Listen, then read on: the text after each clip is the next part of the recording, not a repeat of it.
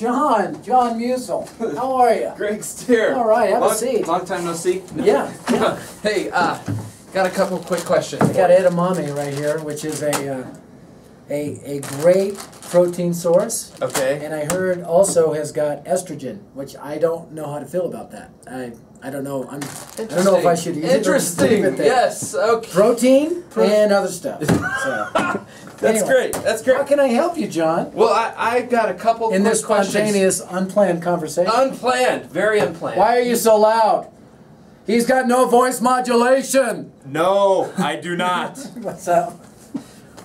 I got 5 questions for you. You do? Yeah. First question for this interview.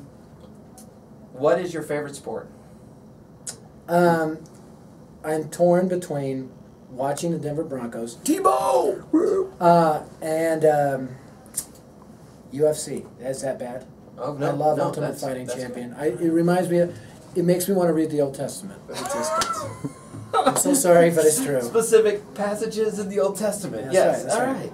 Specifically Joshua. Yeah. Maybe. I don't know. Yes, that's right. All right. If you were to run for president, Oh. president, huh? What would your theme be? My theme would be. Oh man, this is spontaneous. What would my theme be? My theme would be. Why don't we work on Labor Day?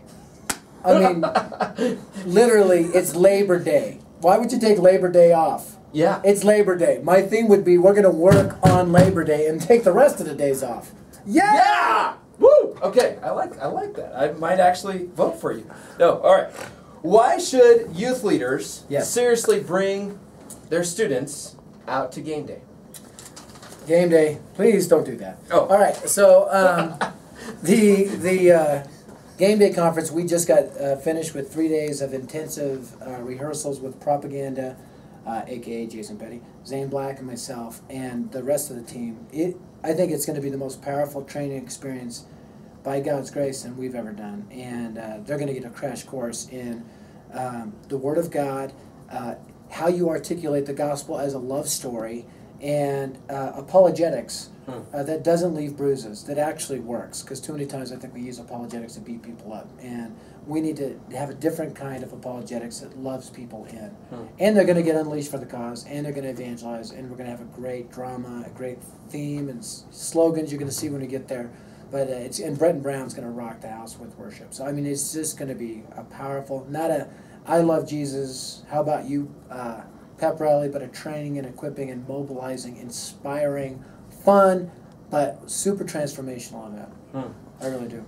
Speaking of transformational, I'll just wrap the last questions into one. Transformation, and hearing that word transformation. Yep. How does evangelism transform students into disciples? Yeah, that's great. And evangelism, I believe, is the missing key in our discipleship strategies. Too many times we think, well, if my kids get trained enough, if they go through a book enough, then they're going to be ready to evangelize.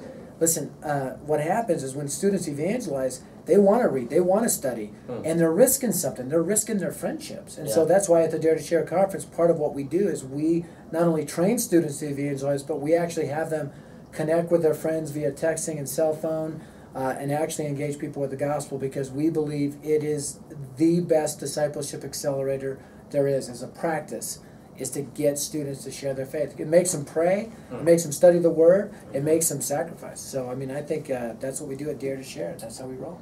So, be here, January 20th, 21st, Washington, D.C.